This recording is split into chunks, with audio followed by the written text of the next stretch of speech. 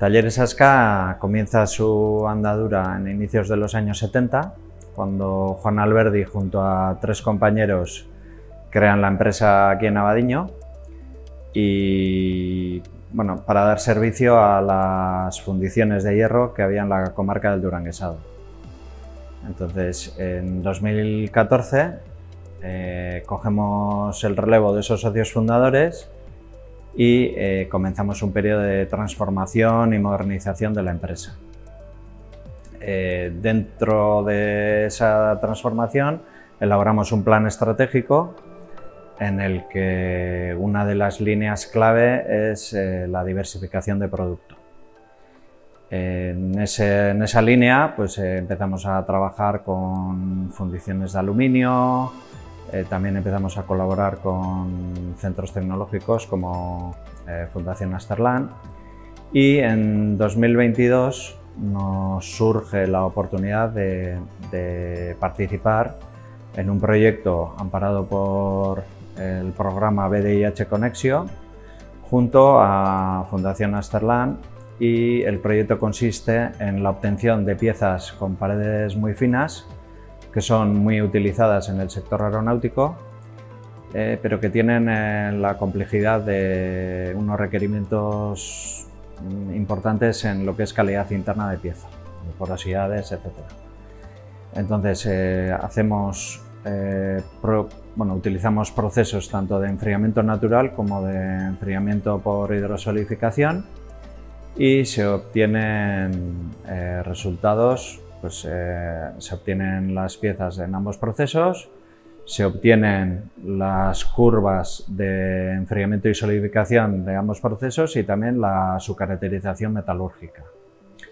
En la comparativa de ambos procesos se aprecia que las piezas obtenidas por hidrosolidificación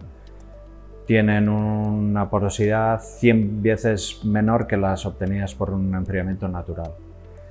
Entonces eso nos abre las puertas de nueva tipología de clientes, sobre todo el sector aeronáutico, con lo que Asca a medio-largo plazo pues podría ampliar su cartera de clientes y diversificar en producto.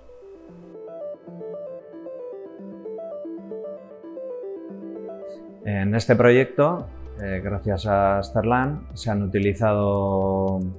toda una sensórica en lo que es el proceso de fundición, también en el proceso posterior de enfriamiento y solidificación, metiendo termopares, también simulando el proceso anteriormente y posteriormente con una caracterización de las piezas. La caracterización de las piezas a nivel metalúrgico se ha realizado con equipos tomográficos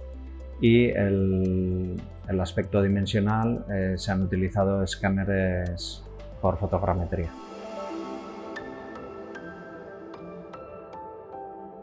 Al comparar los dos procesos que se han utilizado, el de enfriamiento natural y el de enfriamiento por hidrosolidificación,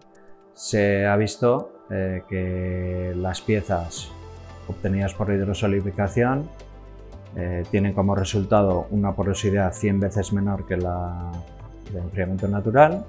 Además de esto, el tiempo de ciclo se ha reducido prácticamente a la mitad y se ha conseguido cumplir con los requerimientos que tiene el sector aeronáutico para este tipo de piezas. Gracias a este proyecto, en Asca hemos conseguido tener mayor conocimiento de un proceso muy novedoso como es la hidrosolidificación para la fundición de piezas en aluminio, y esto nos va a permitir dar servicio a clientes del sector aeronáutico